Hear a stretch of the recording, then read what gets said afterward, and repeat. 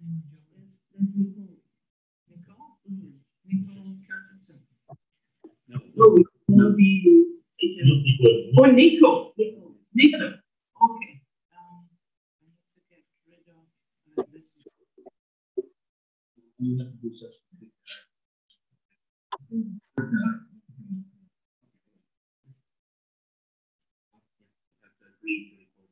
Oh, okay. So for this morning, we're going to be talking about necrotizing enterocolitis. We have a few people talking, and myself, I'll do the first part, and then Ismail and Hanifa will follow, and we'll end up with Yasser. So the topic for today is necrotizing enterocolitis, which I spell with an S, and Ismail spells with a Z, I guess. So I think most of the presentations actually contain the S and the Z.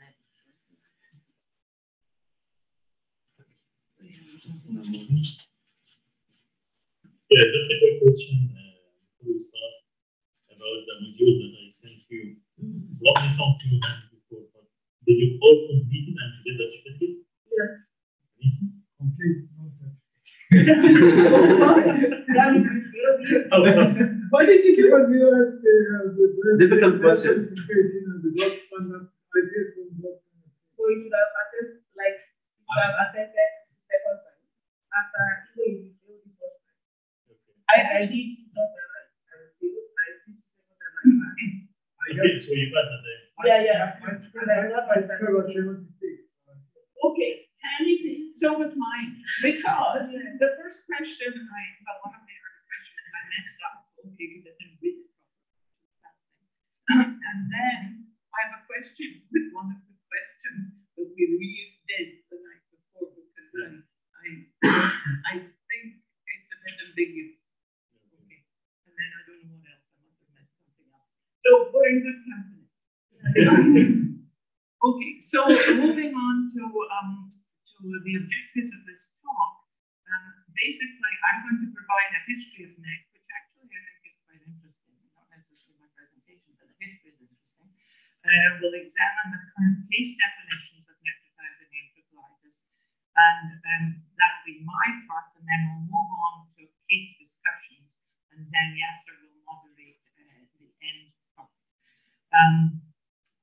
The objectives of the presentation are actually because I would like us to be able to develop and implement a local standardized data set, which maybe won't end up being local. It would be nice if it would be across the country. And also, we do need to develop a strategy to improve our review of all newborns with a diagnosis of suspected NEC. We may think we have a strategy, and I'm not sure that it actually works all the time. Okay, so history of NEC. So I've been around for a long time. So I've almost been working, because I actually started working before 1974. I've been working since NEC was first described, and I can actually remember the first case of NEC, which was in the original unit in Edinburgh that I worked at, and the consultant there was looking at the X-ray with me, and it was the first case of NEC that he had seen in Edinburgh. So I can remember exactly where I was standing. I can remember exactly the X-ray. So it made an impact. These things do make an impact in one. Now, moving to 1974, one of the earliest publications was by Barlow and Pitt. And Barlow was a surgeon, and Jane Pitt was doing a lot of basic science work at that time, predominantly on necrotizing enterocolitis and nutrition. And if you look at how the disease was described then, a highly lethal disease of the GI tract of the newborn infant. It is seen primarily in low birth weight infants, and by that was meant babies less than 2.5 kilos, and is characterized by ischemic necrosis of the bowel wall, frequently leading to perforation and death. What's happening?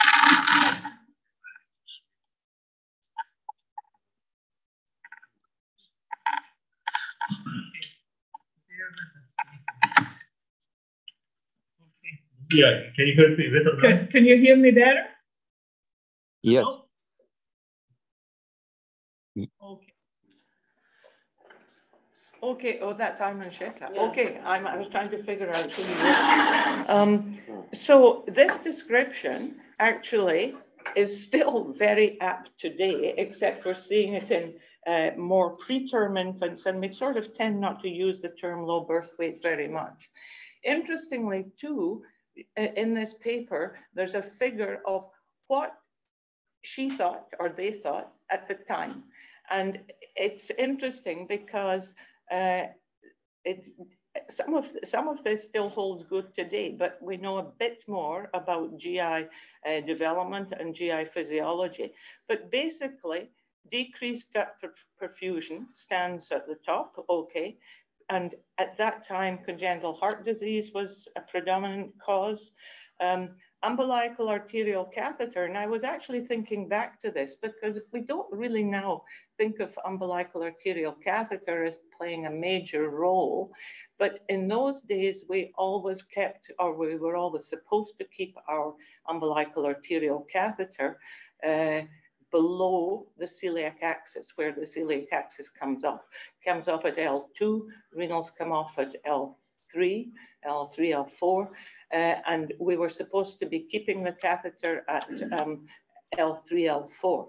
Now, of course, we've moved from and as a result of the literature, to having low lines to high lines. So now, of course, we keep our umbilical arterial catheter much higher. I don't know that I totally agree with that, but anyway, that's what the literature says, and it doesn't care what I say. Anyway, so decreased perfusion, decreased cellular metabolism, and then they had this concept that there was a layer of mucus coating the surface of the GI tract. They knew that there was a problem in relation to immature enteric immunity. The work that Jane Pitt did was mainly with rats, okay? And basically the bottom line is rats, baby rats that were fed formula, they died, okay? Baby rats that were fed breast milk lived, okay? So that is where the concept of breast milk being protective against necrotizing enterocolitis, that is where that arose. And she published on that, I think, in 1978. And it was following that in Winnipeg, we developed a breast milk bank, and a donor milk bank. And it wasn't really a bank. Donors, we recruited donors, and fresh breast milk was fed to our preterm infants, the very preterm infants in the NICU. We did not pasteurize the milk, which would not pass standards now. The milk was cultured when it came in. If the mum was group B, if the milk grew any group B strep, or if there was Staph aureus greater than a 10 to whatever, I can't remember, then that milk could not be used. And we were obsessive about how the milk was collected. We were obsessive about the containers it was in, because the macrophages tend to stick to plastic, but not glass. So it was always collected in glass containers. Then, of course, we move on to the 80s. And in the 80s, HIV came along. And so therefore, we could no longer use donors, and certainly we would never have thought of using unpasteurized milk, but we wouldn't. The donor milk program that we had sort of fell by the wayside, and of course now there are donor milk banks using pasteurized milk all across the, well, not all across the country, but in different provinces in different countries. So that is essentially the real old history of necrotizing enterocolitis. So moving on to 1978, people were getting a bit more interested in necrotizing enterocolitis, and Bell developed his classification, and it has 3 stages, or the original classification had 3 stages, and he developed it to assess the severity, to guide the treatment, and to compare management. And note that these criteria were not meant to be diagnostic criteria. In 1986, His criteria were expanded to 6 stages and included radiologic findings. And I'm not going to go through this, okay, because actually it's a bit mind-boggling. And I don't know anyone who actually thinks about Bell's modified staging in detail. It's either ingrained in our mind.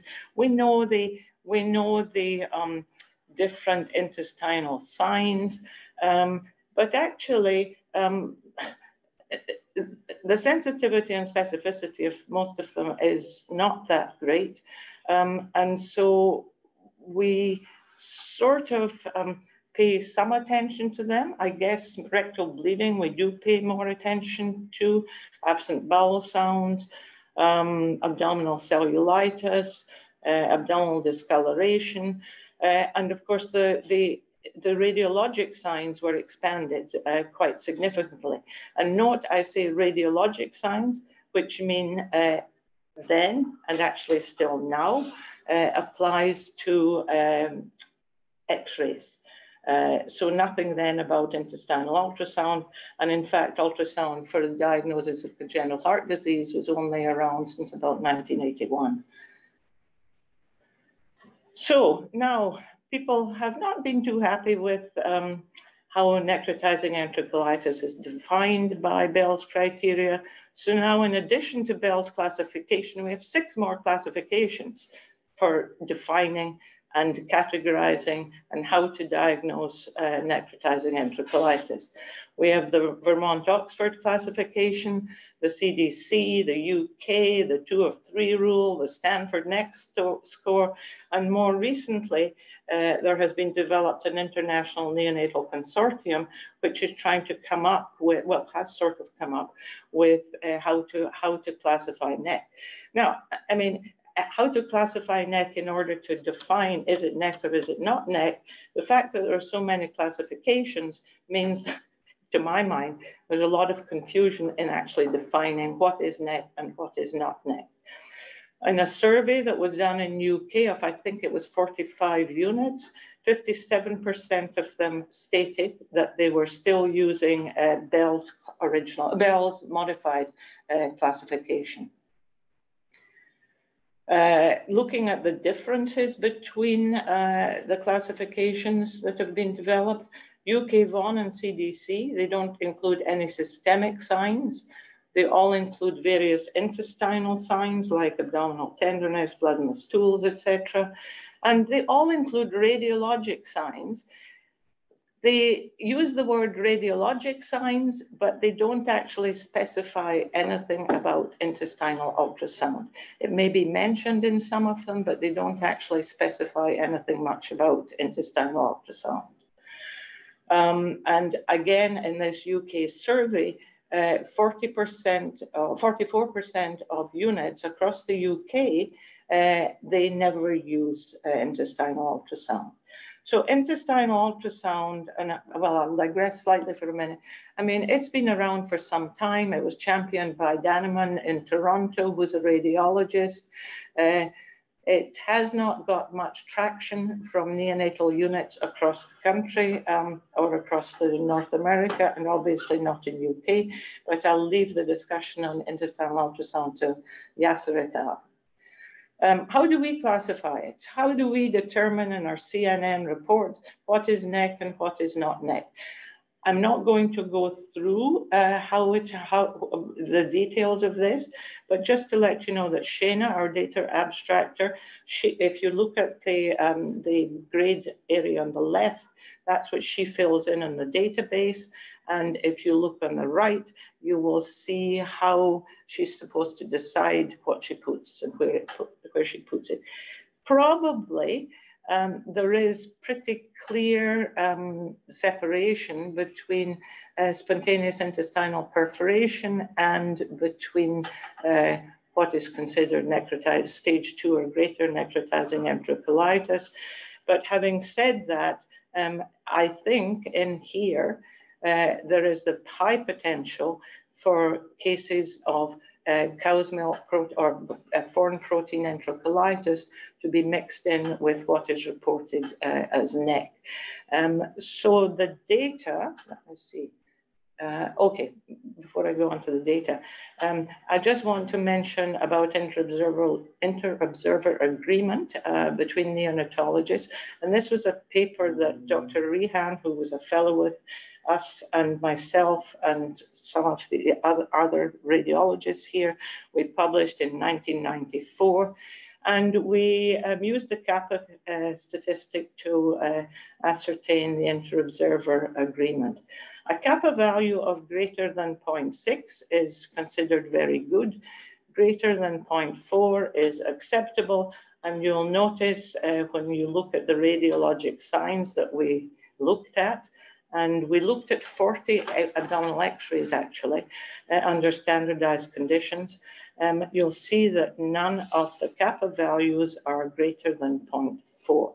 So when we talk about intestinal x-ray being a sort of, I would say, the major criteria for the diagnosis, not only is it not specific for neck, but I mean, if you have two neonatologists or a neonatologist and a fellow, or if you're looking at it on a computer it's difficult to ascertain, is this truly neck or is it not truly neck?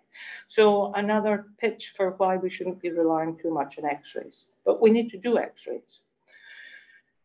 So what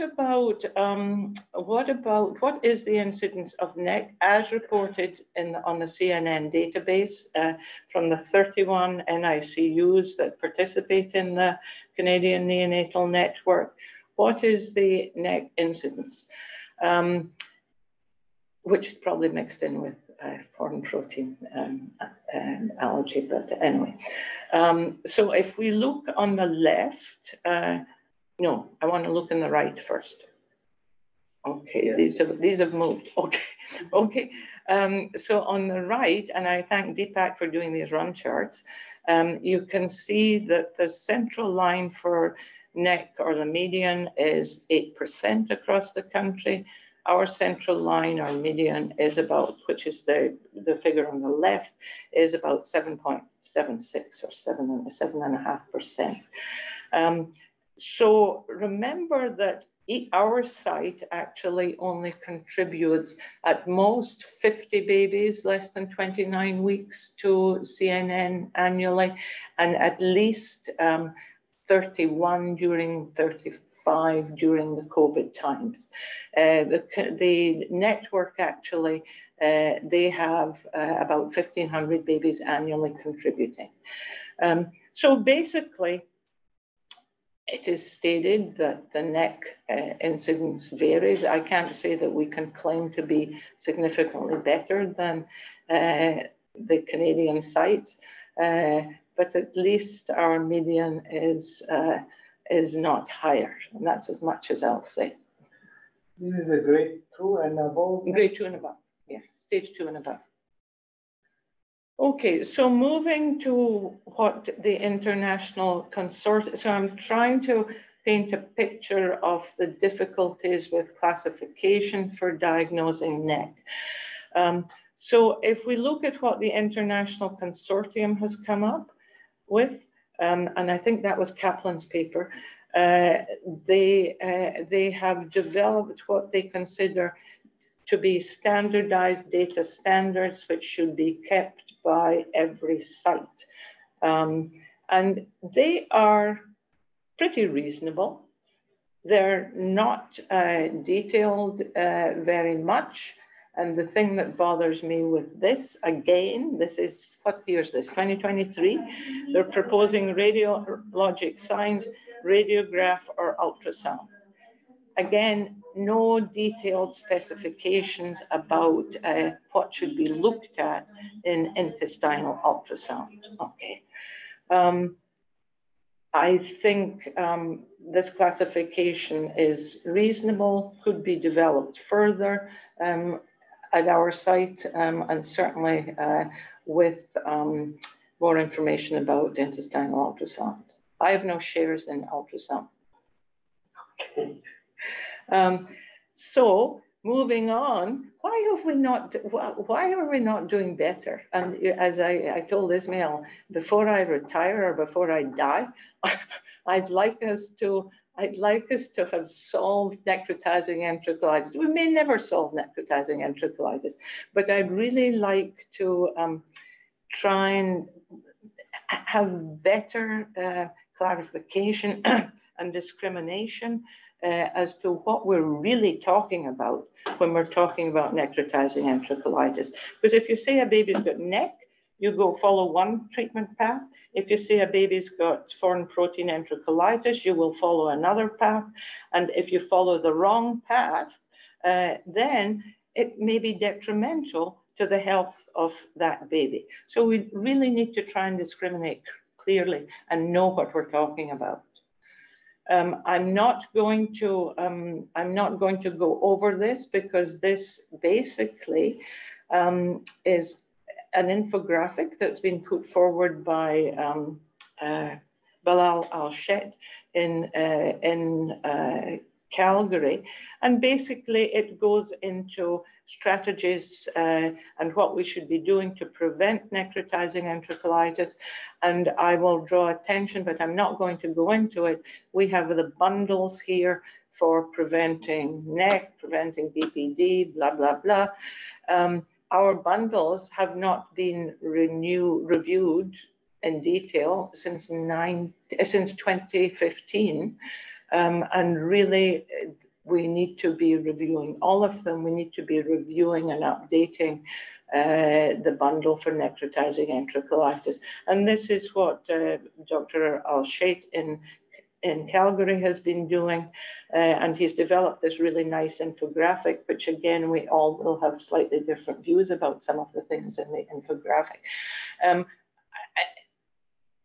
So I'm going to go back. Yes, I'm going to go back to this slide. So since 2000, there have been, in the last 5 years, 2017 to 2022, there have been more than 2,000 publications on PubMed on necrotizing enterocolitis, just plugged in necrotizing enterocolitis newborn. I mean, how do they expect people to determine which are the worthwhile publications?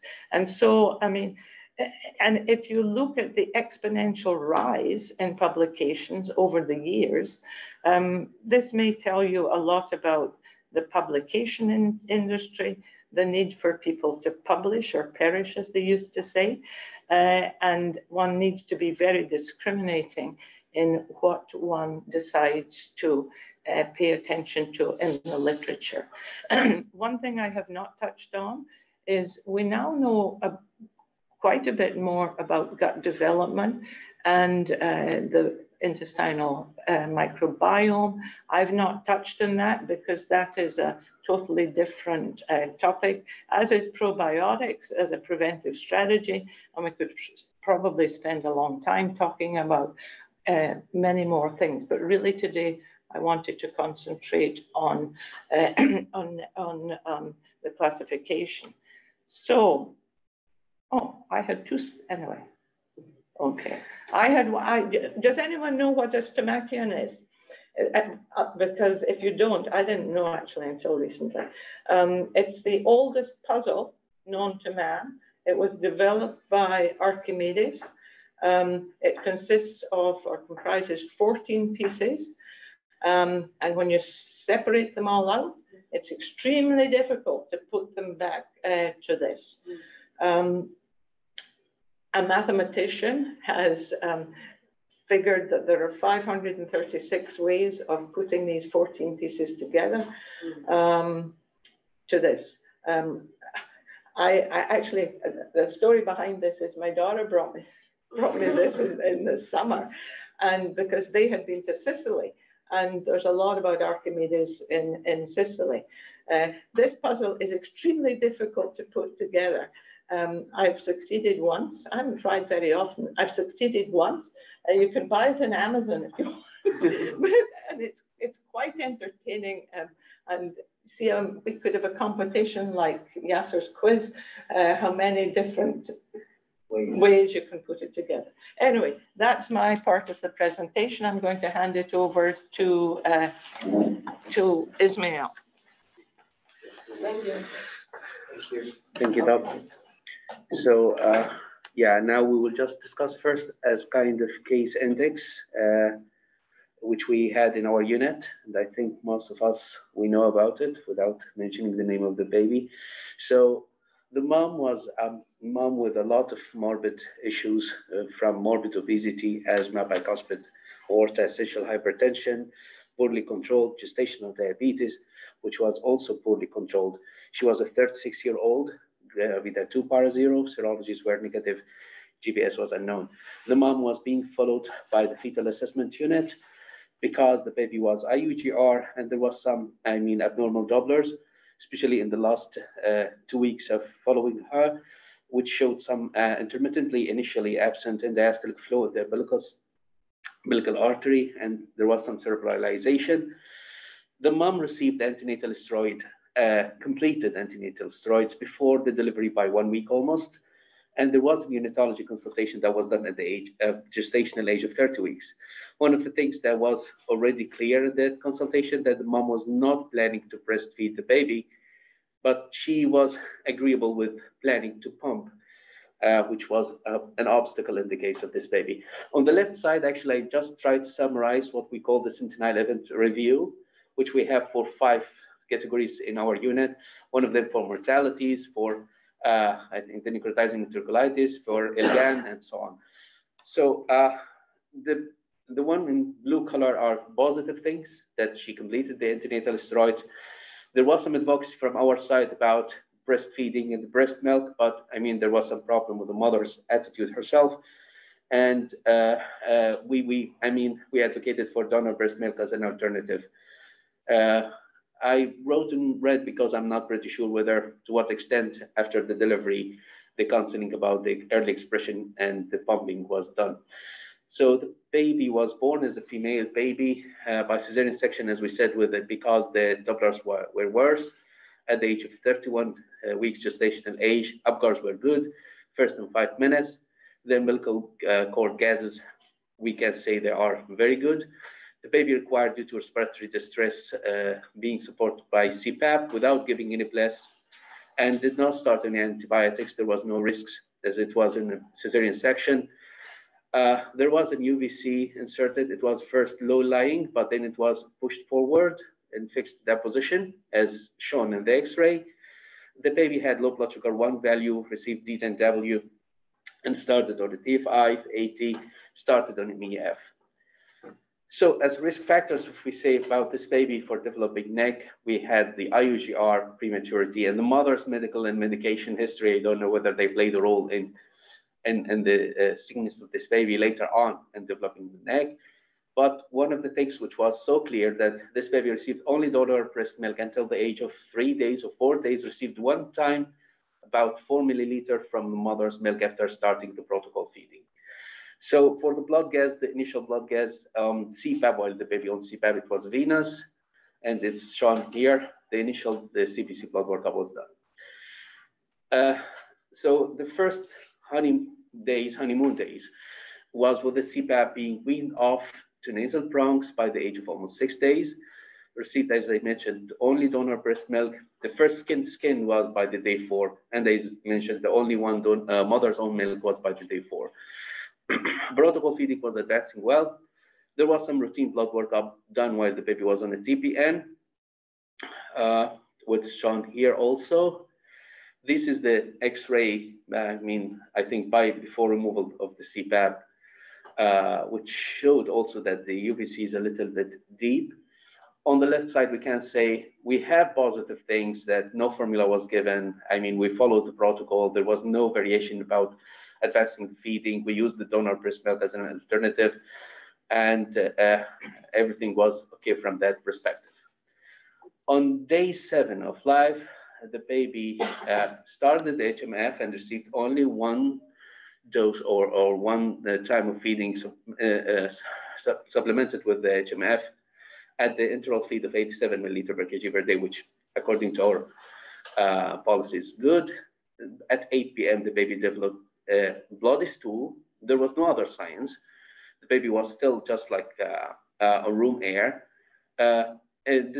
An anal fissure was determined as a source of that bleed. The plan, or what we did that time, that we stopped the HMF, skipped one feeding, and then continued by midnight almost, restarted the feeding again, but without the HMF. In the morning, the baby had another blood in the stool and started to be lethargy. Abdomen started to be distended. At that time, an X-ray, which is on the side, is seen, and it was interpreted as their suspicious area of pneumatosis intestinalis. And at the same time, in the next couple of hours, the baby was decided to be MBO, and there was a blood workup that was done, showed like platelets, which is trending down to 92 CRP 34. Blood cultures were taken, and vancomycin, gentamicin started. And the abdomen examination development, it was the first distension, the decreased bowel sounds, absence by 11 a.m., and it was very loopy by the evening. Actually, at that point of time, there was a blood gas that showed some acidosis. So that's why I added as a risk factor. And if we can go back, there was some acidosis in the previous TCO, blood tests that were done. So this baby was started, done the X-ray again, showed that kind of pneumatosis intestinalis again, and this is lateral decubitus X-ray, but there's no portal venous gas, no other signs actually supporting that. So those are the gas that were done. At 11 a.m. the baby became a little bit worse, but still breathing normally, abdominal distended, started on a CPAP +6 for almost 2 hours, and then intubated to conventional ventilation and started working up. During this progress, after intubation, the baby had an X-ray which was still showing the pneumatosis intestinalis. Actually, in the official report, nobody mentioned about this small bubble, but immediately after that, there was an intestinal ultrasound that was done by Hanifi. My ultrasound was before intubation. But actually, okay, because according to documentation, No, okay, no. okay. They were preparing for intubation. Same time. Meanwhile, I was Okay. doing intestinal ultrasound, and then I expressed the report they intubated. So the images of the ultrasound that was done, this is the first image, and if it chose to show us, I don't know if it's clear for you. You can see some bubbles. Move the video again. Yeah. Just a minute. Yeah, there is few bubbles moving here. Yeah, in this spot. So it shows some signs of not extensive, portal venous gas. You need to see. Speak up so that people can hear. Yeah, you need to have significant portal venous gas to be seen in the X-ray. Mild cases like this, or even moderate portal venous gas, will be missed by X-ray. Yeah. It should be extensive. And ultrasound is very sensitive. Even few bubbles can be seen as detected here in this ultrasound. Yeah. There is one area is a little bit more intense. Okay. I don't know if it is here. Here? It might be just bottom side. Bottom side, you can here. This one. Yeah, those areas. Those areas is more intense, and might be visible on the X-ray. That one. I don't that bubble, which Yeah. is just that. Yeah, that could be. All right. Yeah. So that could be the one that you. Yeah, when to do it. Actually, like a little bit big bubble. Yeah, exactly. That was. This is another image. Don't know, Hanif, if you want to comment on it. Okay, so you can see here. You can see where is the arrow? Okay. Yes. Oh, okay. You can see here if you move this one in this area, you can see the bubbles are moving through the intestinal wall to the upside. So just one more time. Yeah. See? Yeah, it's dynamic. I never seen bubbles moving in the wall. Yeah, this is very dramatic ultrasound feature. Like a bowel, I never seen also.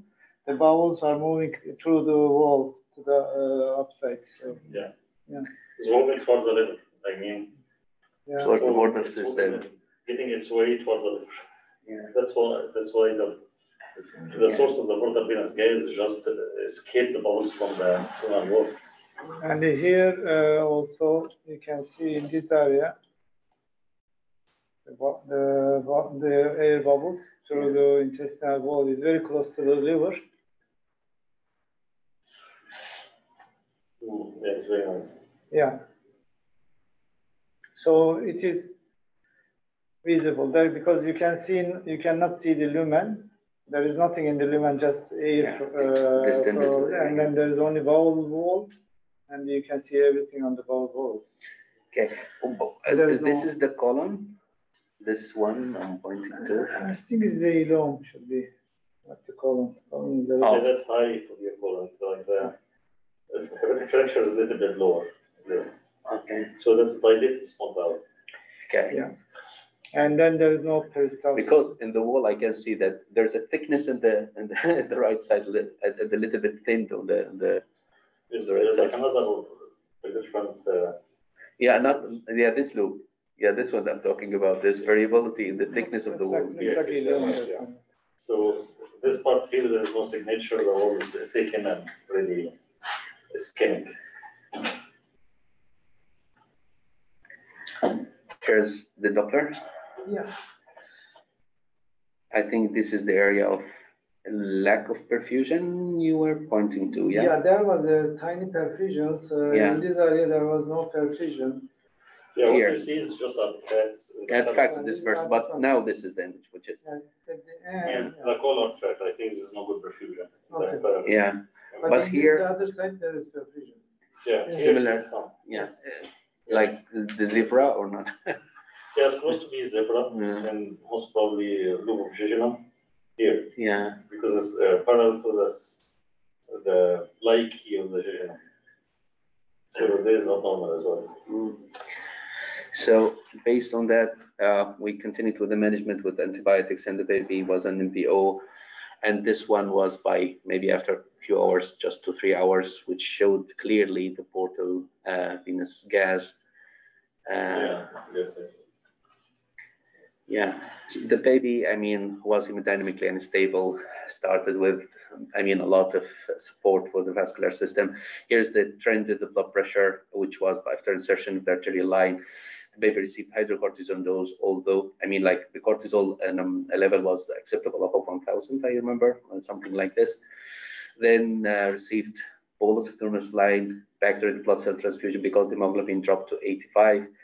Started on dopamine almost like by 9 p.m. and kept on this. There was a TNE that was done and showed some pulmonary hypertension, but also there might be some suggestion of lack of volume. So another bolus was given, and the recommendation was to start norepinephrine and wean dopamine. The baby kept holding throughout the night till the next day. The pediatric surgery, they opened the baby and there was a PICC line inserted. The UVC was removed. The laparotomy showed like the whole intestine was white, with no good perfusion, not compatible with life.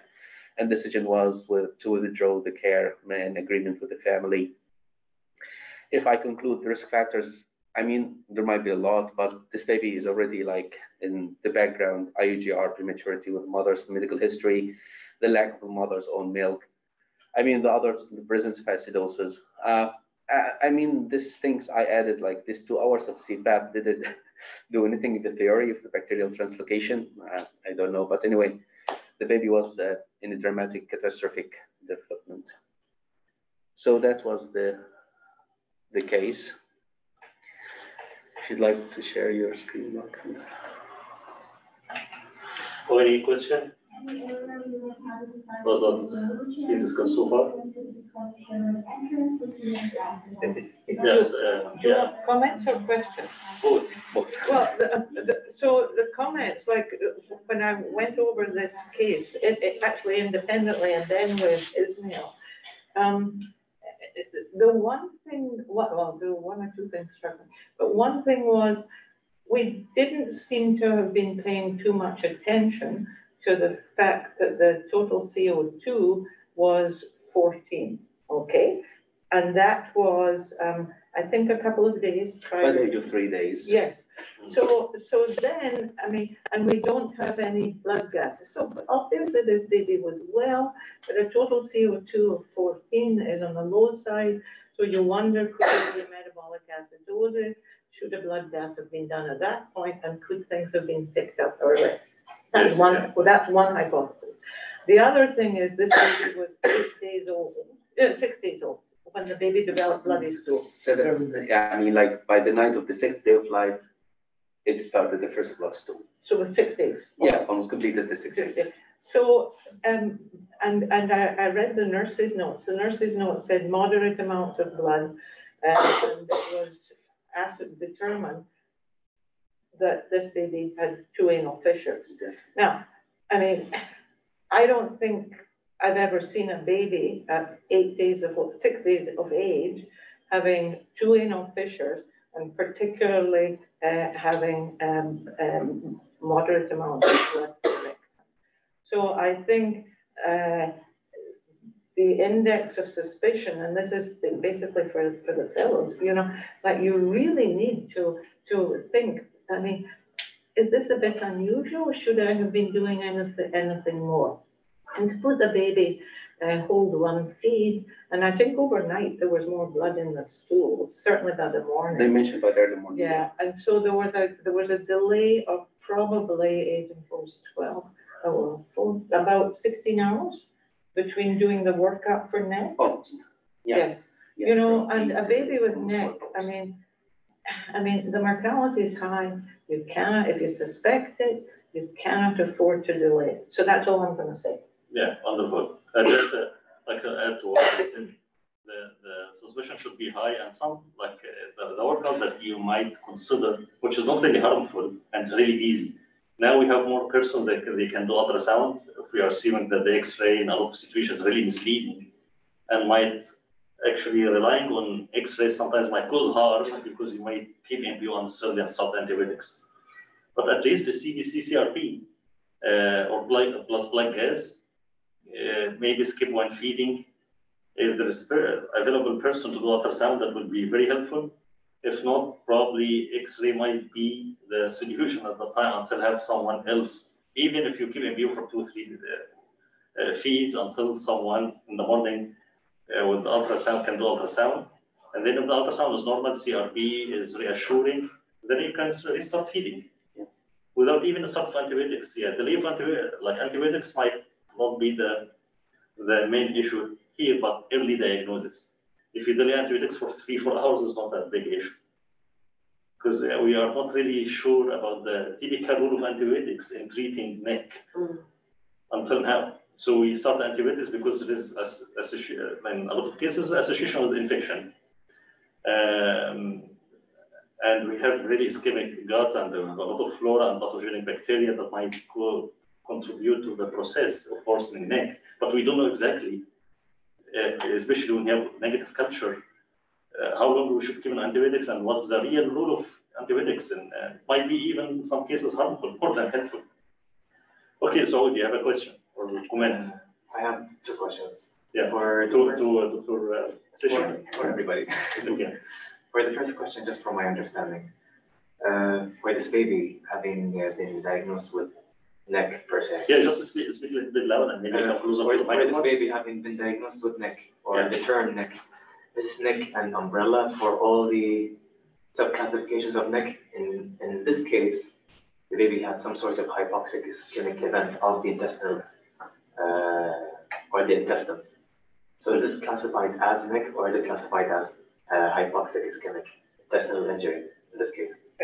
If you're talking about how this baby is going to end up in the CNN database, this baby will end up as stage 2 plus neck.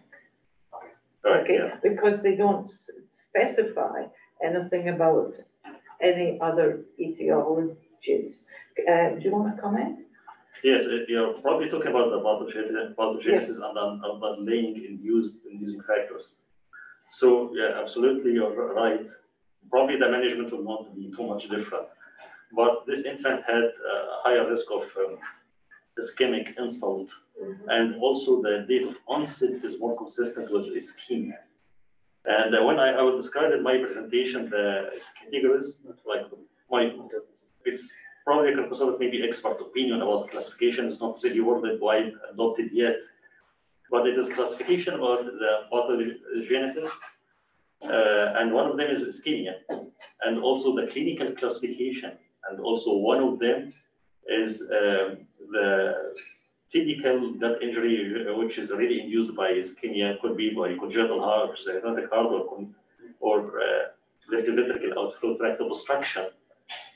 Could be also spontaneous inside perforation is type of local ischemia, ischemic injury, and that's why SEP happened early during the first week or so, or first 10 days.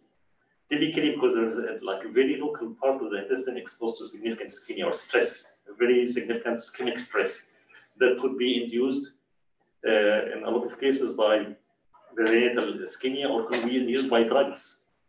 And we'll discuss that during my presentation. There's a few drugs to keep in mind, and they are really risky to cause this issue.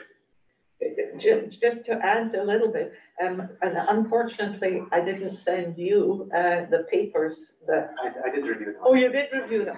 Okay, because I really think, and Nico probably hasn't. I really think the chapter in Shamla's book, I think that underlies how little and how much more we need to know about the gut development, angiogenesis, etc. But that will come out probably in the next 5 to 10 years, hopefully. Yeah. Yes, Hani. Why this neck in premature babies happening around 30 to like 31, 32 weeks? Yeah, you mean the development of neck? Yeah, like a classically it's happening around the those. Let Ismail answer. No, actually, what I saw in the literature, actually, I think there's no it's common say, even in the papers Dr. Seshia sent to us, it's just, there's like one sentence without referencing that the peak is at 31, 32 weeks. My belief it's related to the percentage of prematurity, which is more common to have 25, 24 weeks, 26 weeks, or 28, 29, 30 weeks. My belief, like, and I think it's a window. So the cases we have witnessed, I mean, I'm just with the short experience years, it's just like 1 year and a half. But what I saw, we had a lot of cases, 26 and 27 and 28, and many of the cases happening at the postnatal age of 13, 14 days. I think it's misconception because I told Dr. Yasser and Dr. Seshia, I reviewed almost 28 cases in the last 2 years, which happened here in St. Boniface. What I saw, and it's just a window, and many cases like those who are 25 and 26 weeks, they had it at 27, 28 weeks. Some of them had it at 31, 32 weeks. But when you draw the graph, it will show you the peak at 31 and 32 because we have more 28, 29 weaker, and the window is until 32. So it will be like deviated. The population is deviated toward this peak. And when you just consider, okay, let's say at the post-menstrual age, yes, 31, 32, but corrected to the gestational age. No, it's a trend. That's my... yeah, that's a good thought, but we don't have a very solid evidence about the underlying pathogenesis for the egg to be developed at certain postnatal age. Yeah. But there's assumption, like scientific assumption, that there is age when there is vascular changes that might happen, especially in high-risk infants exposed to like inflation and oxygen. Yeah. The same changes happening at the retina that might happen a few weeks after birth, not necessarily to be correct age of 30 weeks or so. Yeah. Usually a few weeks, not the same like ischemic. Ischemic gut gut injury usually happens early, first 10 days. Exactly. But the typical neck usually happens later, few weeks, not necessarily 30 weeks, but few weeks, like a few weeks after 2 weeks. When you say typical neck, do we really know what typical neck is? Yeah, premature, I mean premature related. Okay. Yeah, premature related gut injury. Like maybe to change. Now we're trying to move from neck to more specific description of the gut injury. Prematurity related gut injury, food protein induced enterocolitis, which before we introduced the ultrasound, we have been treating almost all of them as typical. I mean, there were many years, like if you take 10 years ago, or even between 10 and 20 years ago, if you had asked me, does cow's milk protein allergy exist in neonates? My answer would have been no, okay? Yeah. Because people didn't really think that neonates develop anything that's related to allergy. And that thinking has changed. So if you go back in the incidence of neck hasn't really dropped because people are still putting them all together because it's not really neck. What they're including is not really neck. Anyway. Yeah, okay, let me go to the slides. One question for what was the duration of MEF? 3 days. And anyway, like 3 days, 5 days, or even no MEF and subtle feeling, there is not any difference in literature, and that might increase or decrease risk. Okay, let us start, and we'll make it interactive, like with discussion. Is Felipe not going to present? At the end, I think he will. I will present one case.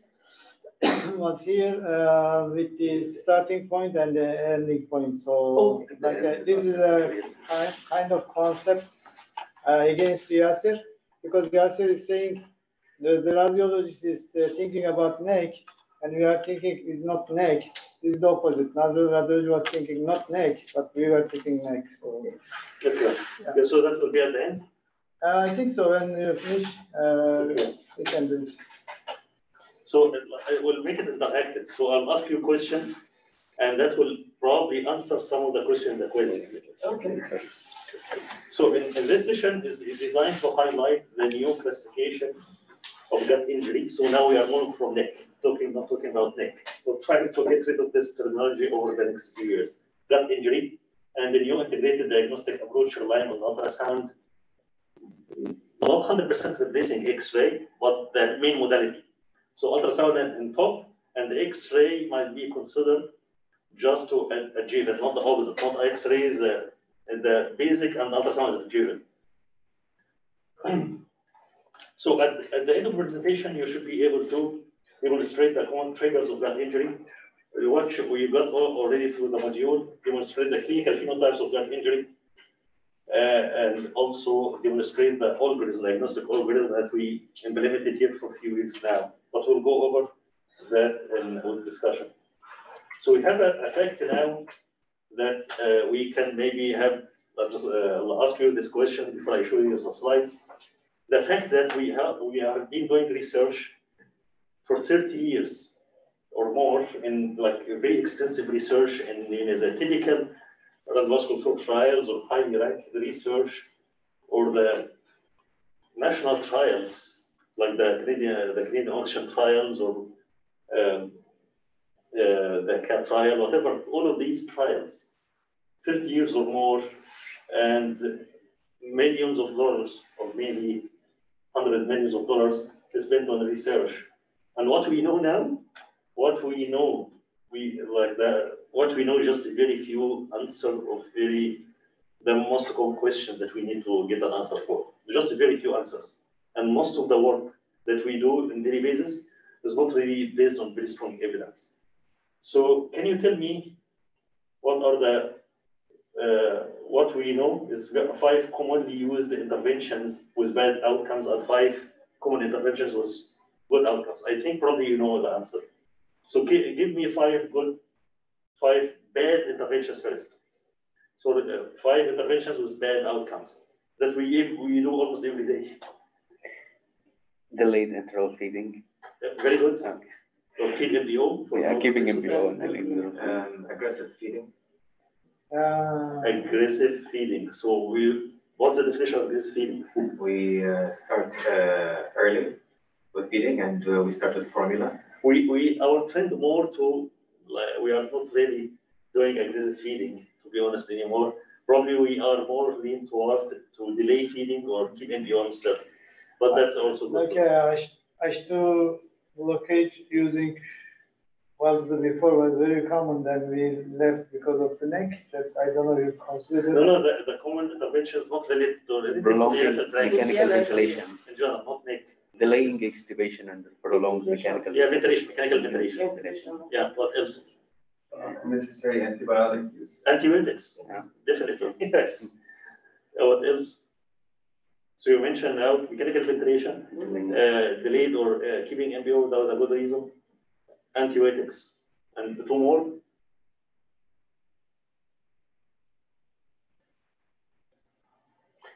I am like unnecessary inotropius, probably, I don't know. Very good, yeah, cardiovascular drugs unnecessary. Inotropes is very dangerous medication. And I have seen, or I know cases died because high dose inotropes.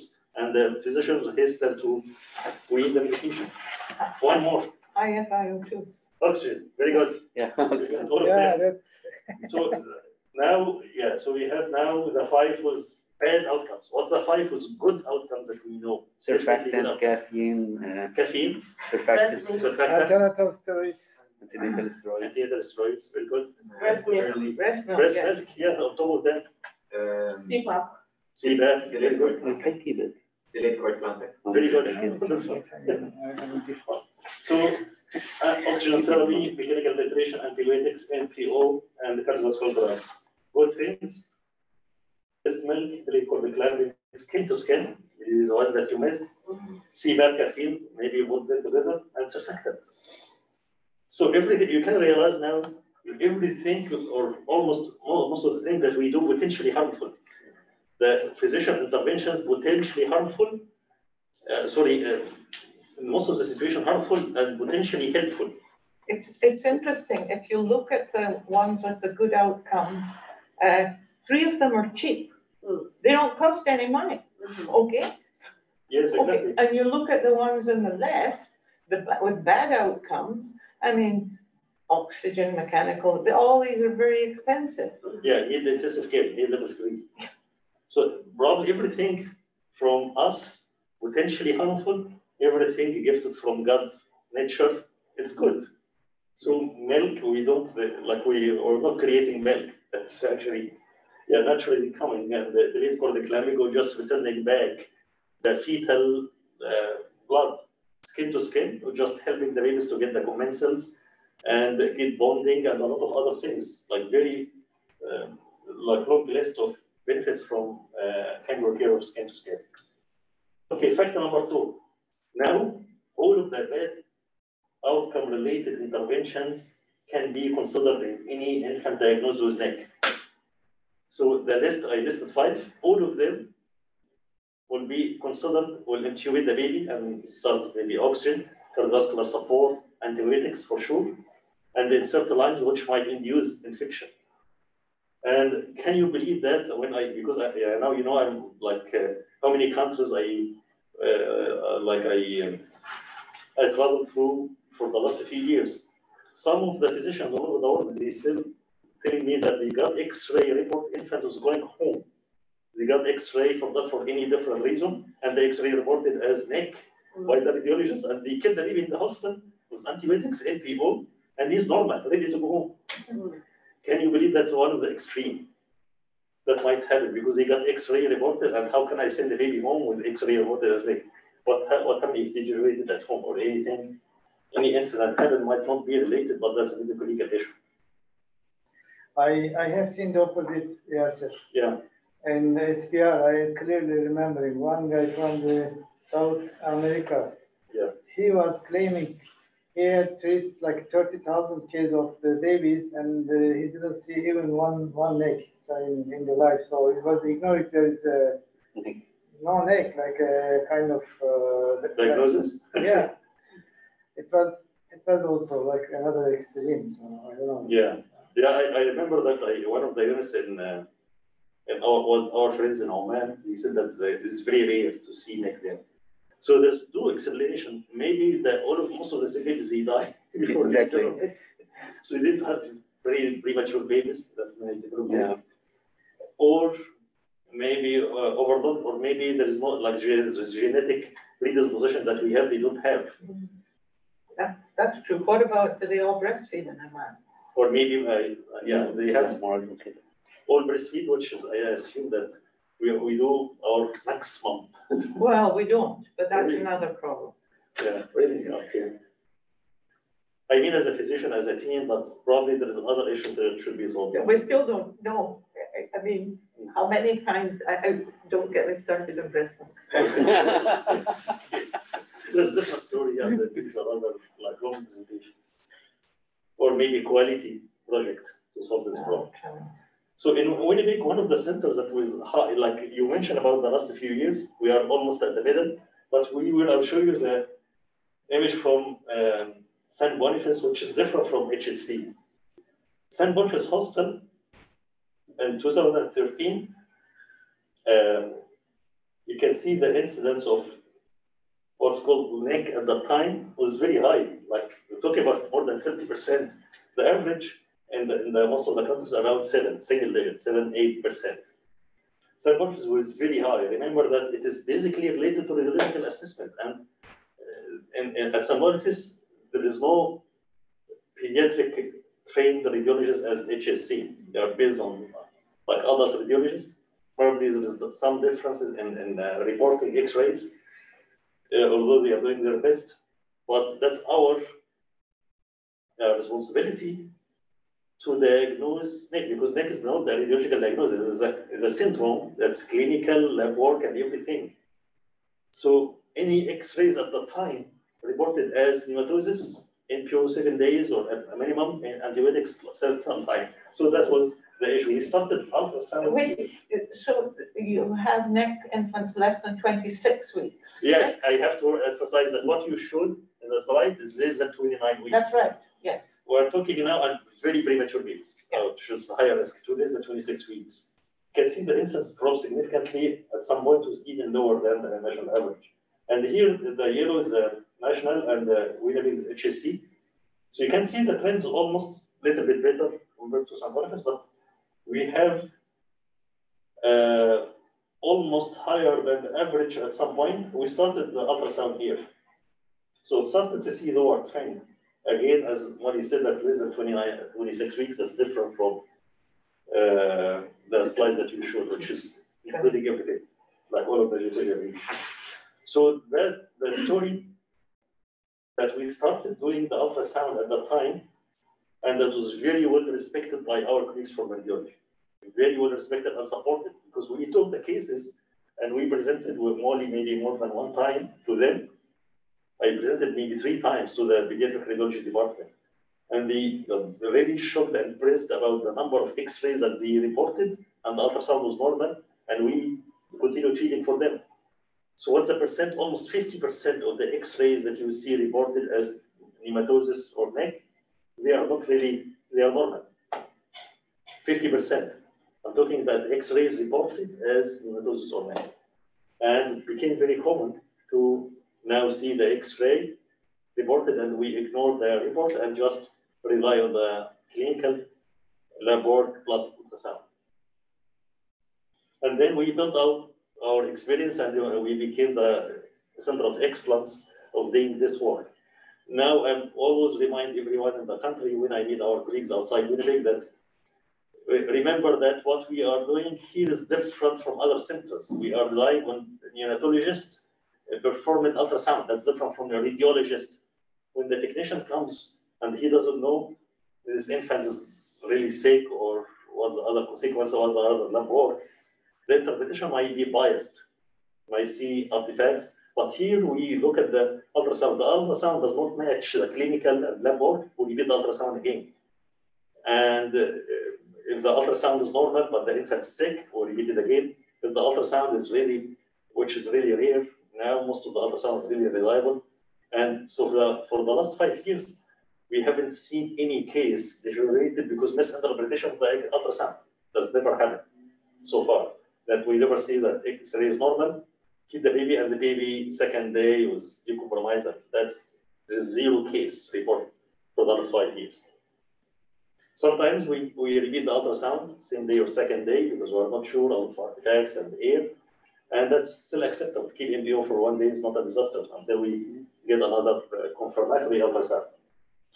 Okay, and then the big success that the American Academy of Pediatrics, probably you have seen this article, they invited me to write with them the point of care ultrasound guidelines, and that was written in clinical report and another report which is more detailed technical report. And we are writing another one now for the Canadian Pediatric Society as a policy statement with the Canadian perspective, more Canadian, like so it will be a little bit different from the American Academy guidelines. To my knowledge, this is the first American Academy guidelines was based on 100% Canadian experience. Usually they allow their own experience in writing guidelines. But most of the algorithms written in the technical report, when you review it, you will see under the algorithm from Winnipeg Science Center, the Health Science Center in Winnipeg algorithm. So that was a big success for over 5 years of implementing the ultrasound. And when I made this table, a summary of potential point of care ultrasound applications, here that's ultrasound. And based on the literature that we reviewed, it's ultrasound is more helpful as adjuvant modality to abdominal X-ray. It's more helpful compared to X-ray, and which X-ray funding does not match clinical examination. And I was very kind of gentle because I know that a lot of centers they don't have ultrasound. If I see that if I kill X-ray in my comment, we don't have any other option. That's option is not available everywhere. So I have I had to be gentle a little bit in my description. And now in the technical report, we specified that all of the markers, or most of the markers that we rely on, with sensitivity specificity. And one of the issues that we may read in some of the literature, that the specificity of the ultrasound is high, but sensitivity is not that high. Why? Because they still the concept is nematosis. Nematosis is not the best marker to see, or not only the marker that you rely on, because that might be interpreted sometimes by artifacts.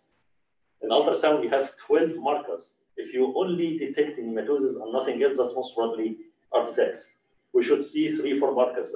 When I remind our colleague doing ultrasound, Hanifi and others, you need to tell me at least three markers. If you see only nematosis, then that's most probably artifacts. I need to see different markers. And that's why when we teach ultrasound, we teach all of the markers. So if we integrate these markers together, the sensitivity is close to like 95 or higher % as sensitivity. Okay, the new classification of gut injury and neck, just to use neck also included, but it is gut injury. Gut injury is a spectrum. And necrotizing enterocolitis is a terminology should be only restricted to prematurity related gut injury. So I will be talking about the triggers. We already reviewed that in the module, but just I'll go quickly over the triggers. And then the 4 clinical phenotypes, X-ray versus ultrasound, already Molly already described that, and with a very poor inter-rater agreement for X-ray. And then the algorithm that we are using. So triggers, the first trigger, delayed feeding associated with gut injury. If you delay feeding, what happened? Delayed feeding or delayed feeding plus antibiotics. Usually when you delay feeding for a reason, and usually the infant is, in your opinion, could be sick, so you stop antibiotics. So this combination is very common, delayed feeding plus antibiotics. These are the worst combination that will damage the mucosa. And the mucosa is very tight junction, and the integrity is very good. And you can see now the very helpful bacteria, the green, is protecting against the potential pathogenic bacteria in the gut. You will destroy that by no feeding, so the intestinal mucosa will get atrophied and then exposed to pathogenic bacteria because you killed the commensal bacteria by antibiotics. So that's simply mucosal atrophy and the change in the flora phenotype. So there is no flora anymore. And that usually happens, again, as mentioned in and some resources with very not very good evidence, 30 to 32 weeks post menstrual age. But you can realize now it is, and that's very important to keep in mind. So it starts non-ischemic. So the trigger is non-ischemic in nature, but almost all of the gut injury, they are end up by ischemic injury. Like you will see either hyperemia, because hyperemia, the blood vessel will vasodilate to compensate for the decreased blood flow. That's hyperemia, or severe vasoconstriction because of endothelin 2, which is very strong vasoconstrictor to reduce the blood flow. That's why you may see me in some situation I recommend to give cardiovascular drugs to improve the perfusion if the ischemia is very bad, even if the blood pressure is normal. Okay, so cardiovascular drugs. Yeah. What are you recommending? Like nitric oxide? Nitric oxide is local nitric oxide, but nitric oxide, like how much will be circulated? I know. It will not be that much. But usually I consider a really small dose. If the blood pressure is normal and there is too much ischemia, so dobutamine, like low dose of dobutamine. Yes, like okay. 3 mics. Yeah. If there is too much hyperemia and blood pressure, this is also borderline or low, so more epinephrine. So as long as the blood pressure is normal, you would advocate potentially dobutamine. Dobutamine, yes, dobutamine, and there is evidence of significant ischemia. Yeah. And that is actually supported by not very strong evidence from some physiologic articles, and some are like based on the case reports, they mentioned that the best combination is low dose of norepinephrine plus low dose of dobutamine. Probably without ultrasound, if you don't know if there's predominance of hyperemia or predominance of ischemia, probably get both. But if I know exactly from ultrasound, I may select the best medication based on what I see in the ultrasound. Okay, so lymphocytosis associated with gut injury, that also has been described as in some violent cases. We have seen in increased number of cases in summertime, sometimes unexplained. Yeah, we have seen some cases when we had like a big unit, not several rooms, when infant developed gut injury or neck. Few days later, the infant decides this like close to the same infant develop the same symptoms. That could be related to viruses. You may detect a high increased trend of lymphocytosis in this situation. The pathology is almost the same because of breach by flora at any time. That might happen at any time. There is no specific time. Again, stuff is not ischemic, but in this ischemic injury. And then full protein induced in enterocolitis, or what's called before cow milk protein allergy. This is the only type that is not really ischemic. That's why we continue feeding. There is no medication needed for this type. What you need to do is just change formula to a different hypoallergenic formula, or ask mothers to stop daily products if possible. And you can see there's recruitment of eosinophil around the mucosa here. So that's called eosinophilia associated with gut injury. We should not really use neck in this situation. So eosinophilia associated gut injury. The typical ischemic one. So typical ischemia could be ischemia, antenatal ischemia, like chronic type of ischemia in IUGR babies, or you may see some of the reports from the antenatal ultrasound, echogenic bowel. Echogenic bowel usually associated with genetic issues or associated with IUGR. So echogenicity of the bowel might be related to transient ischemia. So one of the good things that you may check in similar case like our case, check the antenatal ultrasound. Will there be any report about echogenic bowel or not? Nothing? No. Or just just about like small baby and the Dopplers. Yeah. About from the. So it is hypoxischemic. It could be hypoxic or could be ischemic. The other example, congenital cyanotic heart. It is typical hypoxemia, and it is or hypoxischemic ulcer. Typically in HIE, it is not common to see gut injury in these cases. And I remember that when I came to Winnipeg, we used to keep those babies MPO. like during the cooling or even before cooling for the first few days to keep them impure. We used to do that. So when I came to Winnipeg during round, I was suggested one of the HIE cases, Dr. Seshia, when I suggested this HIE and couldn't probably keep MPO. So she replied to me that, yes, we are not MPO believers here. You remember that? No.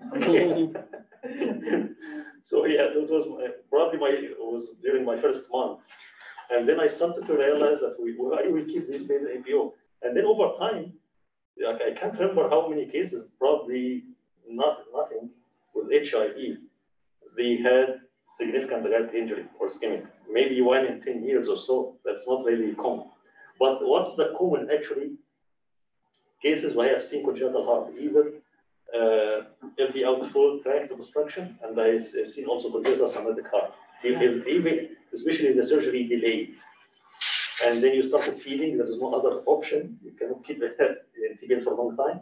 So these cases are really high risk to develop ischemic gut injury. So what I call it hypoxic ischemic enterocolopathy. That's described in one of the literature, and I used this terminology in one of my articles. Hypoxic ischemic enterocolopathy, so not neck. And that could be also related to cases with a very localized area with severe ischemia, which we call it spontaneous sign perforation. We have common medications that can induce that. Can you remember some of them? Steroids, very good. Enterocolitis. Enterocolitis, one of the most, or the strongest vasoconstrictor to the valve. Very bad medication to the valve. And we stopped using endothelial prophylaxis for IVH in our unit because of this issue. We had a lot of cases developed spontaneous sign perforation. The other medications that actually in just some literature, if you give high dose of caffeine early, or you give the caffeine very fast.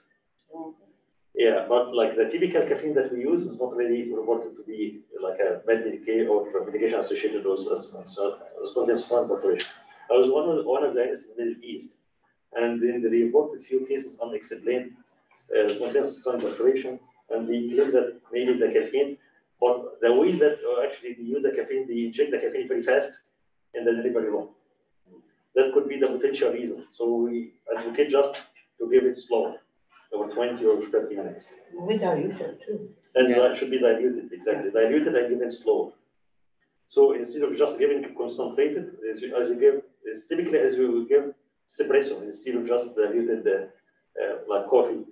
So it's very strong, and over a short period of time, that might be really bad to the gut. That's just assumption. Okay, so now the question that I need your answer. All types of gut injury are ischemic in nature. Of course. No. Okay, what's the exception? The food protein allergy. Okay, very good. Enterocolitis. Yeah. I was going to ask you a question. So Why do you get pneumatosis and food protein allergy and it doesn't progress? It's localized. Yeah, localized pneumatosis. And Yeah. so do you believe that we have seen cases of pneumatosis? And we have seen cases, probably 1 or 2 cases, portal venous gas. Yeah. Not, Yeah. And we continue treating. Yeah, and the baby doesn't get sick. Exactly, yeah. Baby is not slightly sick because when there is ischemia, even local ischemia, the body will react to that.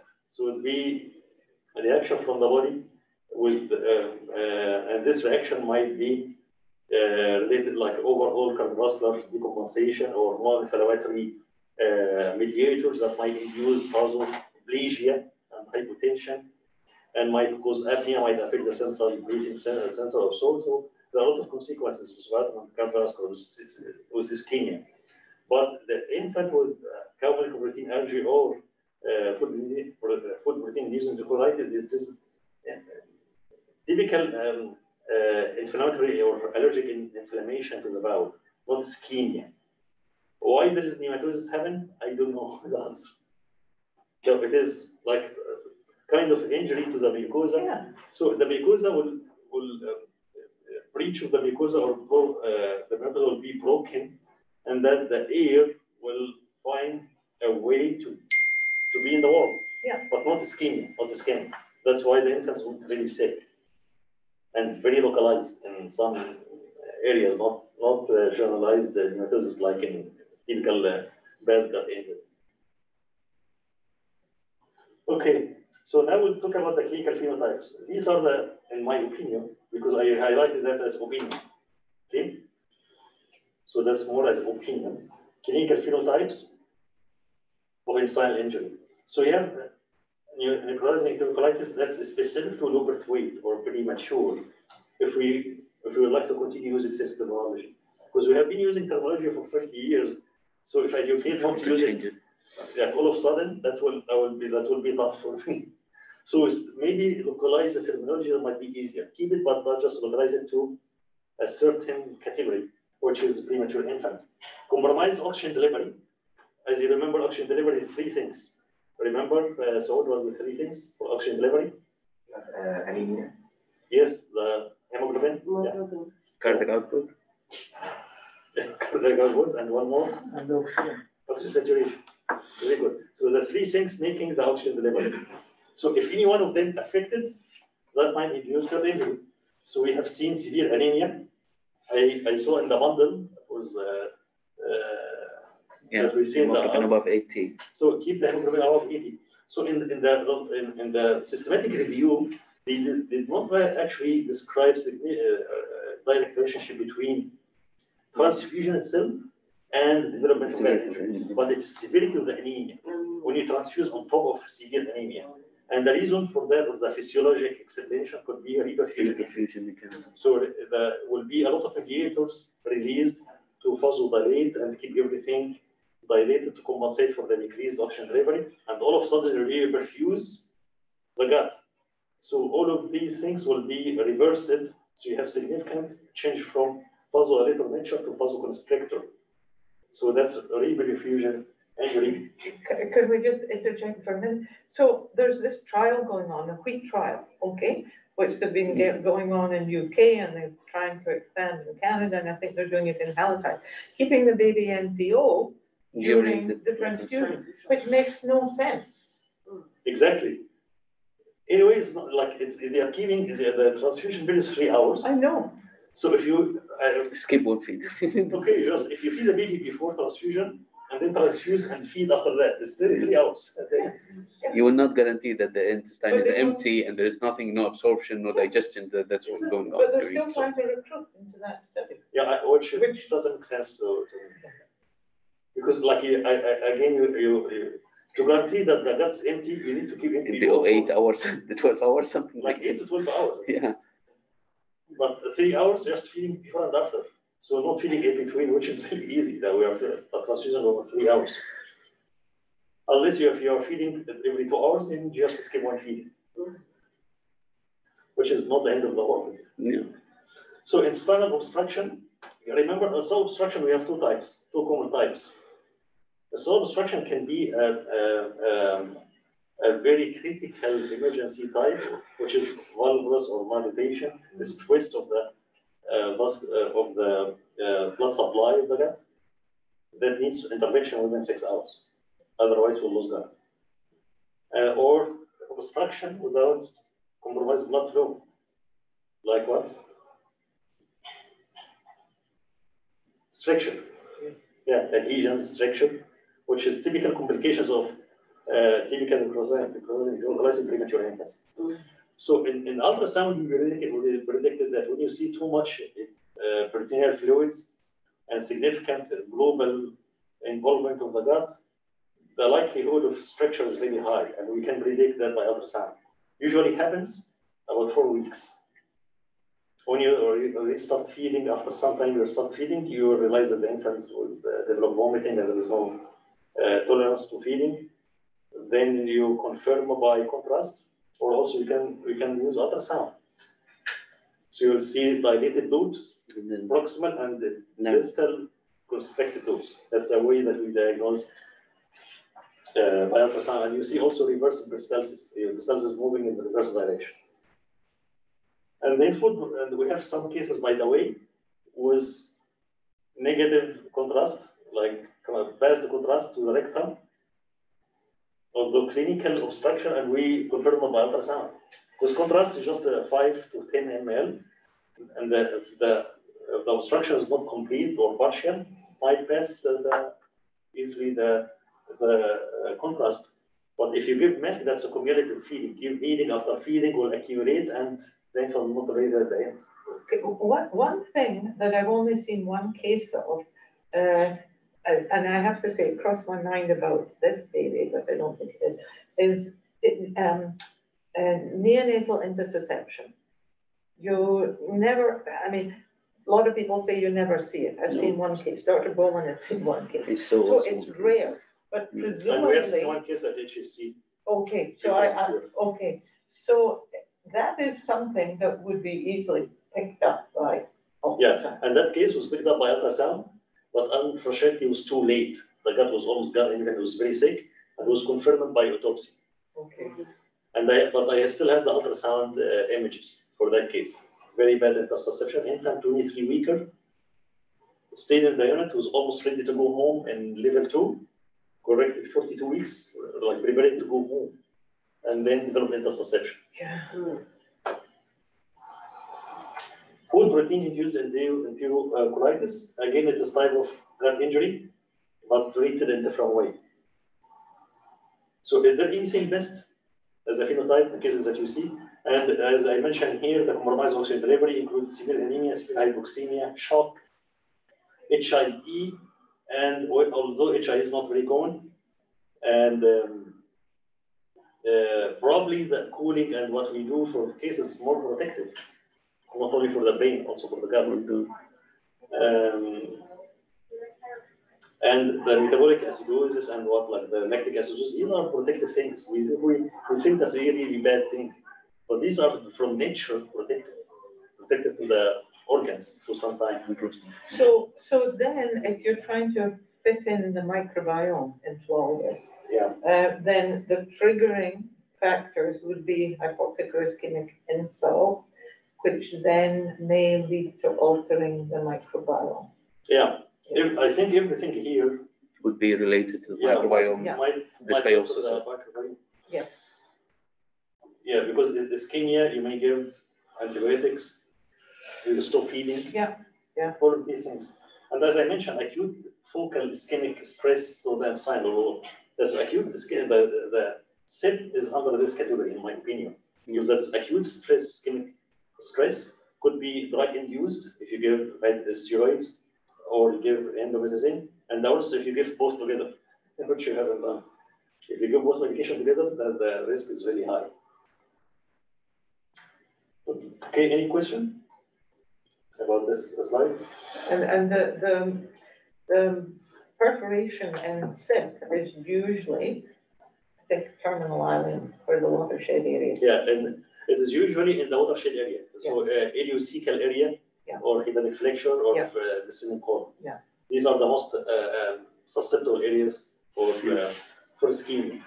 So when the focal stress, ischemic stress, select part of select, make sure it makes sense to select one of the watershed areas.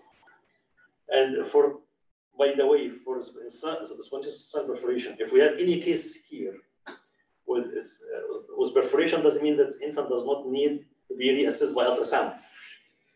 Because and I have interpreted one of the cases. One of the surgeons, he asked me the ultrasound would help, because either I may consider laparotomy if there is significant ischemia, or just vein-rose drain if there is no significant ischemia and just a selected area of small cell perforation.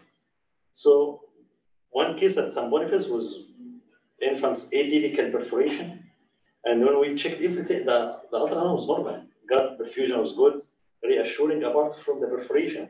So typically, I reassured this is typical, just a small area of perforation, and this infant, believe it or not, we really stopped feeding in like 7 to 8 days after birth. Repeated the ultrasound, there is no any convection of anything. Started MEF 3 days and feeding after that. Well tolerated. But infant with perforation might be associated with significant ischemia. The ultrasound will be helpful. The X-ray will not let you know that. That's why you may remember my comment. Please, if you have SIP, don't only rely on X-ray. You still have to do ultrasound. Correct, Hanifi? And even that infant was assumed just sick. When you did ultrasound later, there was significant gut injury. Okay, the case scenario, that I selected one of the X-rays, and this X-ray was interpreted by radiologists as nematosis, no doubt, no negotiation. That's typical nematosis. And when we asked one of our colleagues, like really one of the senior colleagues, he said that I will consider it as nematosis. I have no doubt.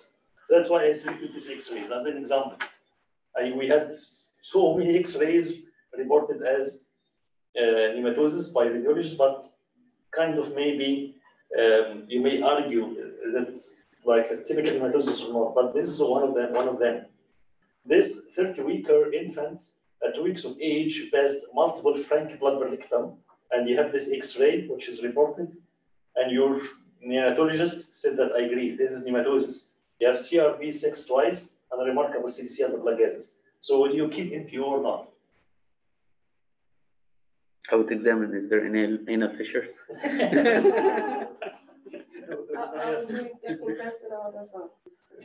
Okay, those is right. The good student and the bad student. But without ultrasound, what will you do, Molly? Assume that before the ultrasound era. I'd certainly have worked the baby up for neck and kept the baby NPO initially. Okay. Yeah. How long? I don't know. Okay. But the typical, I think, before because the baby's well. I mean, you're right. I mean, okay, we used to keep babies NPO for 14 days. Yes. Then Joseph Noy in 2011 said 10 days is probably okay. So I probably would have kept this baby NPO for at least 72 hours. Okay, yeah. Okay, probably other colleagues will be typically routine 7 days. As, yeah, so I said at least. Yes. Yeah. Yeah, in a way, that was a decision for the team at the time. Like, yeah, 7 days, and they started antibiotics at central line.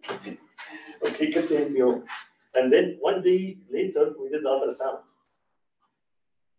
And at that time, one of our retired colleagues, I told him, like he asked me about the ultrasound. I told him if I would like to use ultrasound as a model to teach how the normal ultrasound looks like, I would select this study. I have no doubt this ultrasound is normal. So very good peristalsis here, very good perfusion. You can see the movement, even from far. And there's left upper quadrant, the most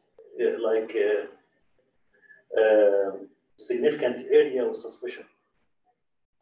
Here, the left upper quadrant. But everything else was the same. Very good perfusion, peristalsis.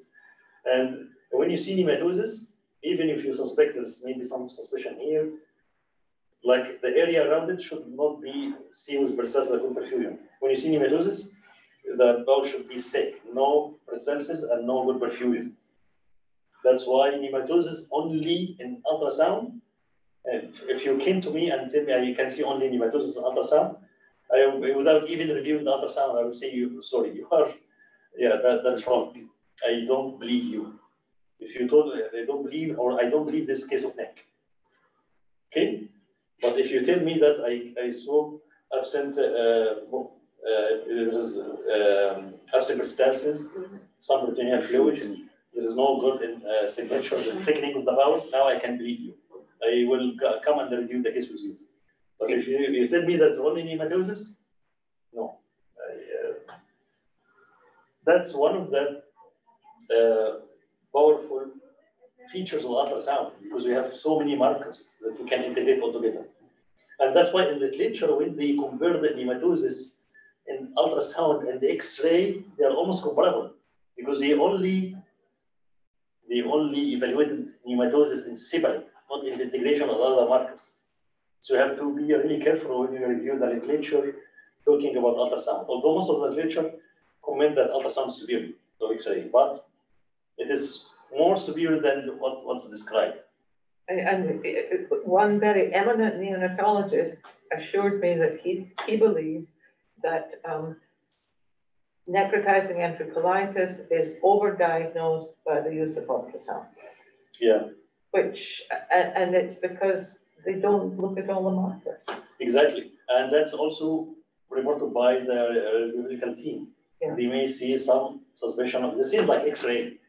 They use the description of nematosis the same as they describe in X-ray. So any suspicion of nematosis may be safer than suspicion of nematosis. So that's all maybe overdiagnosis, I agree. But what I showed you that the rate, the incidence already decreased, not increased. So it is related to who is doing the ultrasound and how the team interpret the ultrasound. Okay, so this infant was started feeding and was related very well. So if we are using what's called PILS classification, or the modified one, according to what we have seen and reported in the X-ray, this is consistent with stage 2A. Yeah. Correct? So it makes sense, as Moni said, that I will keep NPO at least for 72 hours. That's only probably all others will use 7 days. NPO, because that's stage 2A. That's basic classification that we had before. That's before the ultrasound era. But after we apply the ultrasound, it is out of the classification. It means that the classification is really poor. Another case, scenario later in 26 weeks, cutting directly stable. At 2 weeks of age, developed pancytopenia and high CRP. That could be sepsis, correct? Mm-hmm. And CRP was 1 up to like close to 200 and rising. No lactic acidosis. And you have this X-ray here.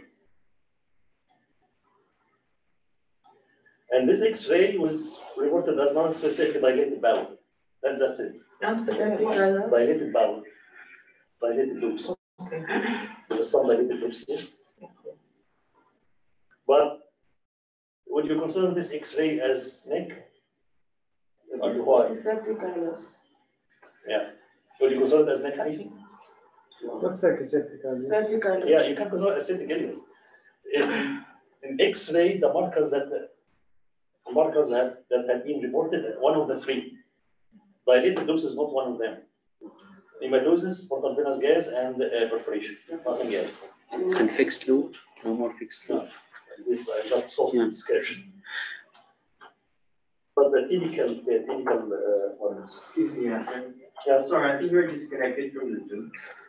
Really? Yes. We have Rebecca gathering. Oh. So what? It's there. Maybe the duration of. I mean, That was no, the- we are there. That was the, I think that was the old, that was the previous, Look what I'm thing. It's there, actually. Yes, I sent you the email. So the link that you But Nico's on. It was the link that. But Nico is on. Yeah, yes. everything's working. No, that was the previous link. We have it, we sent. Oh, maybe she joined the non-invasive, another link. Actually, Yes, we'll yes. continue with the same one. Oh, I see, that's why. Yeah. We have to join the new one, because that was the. Oh,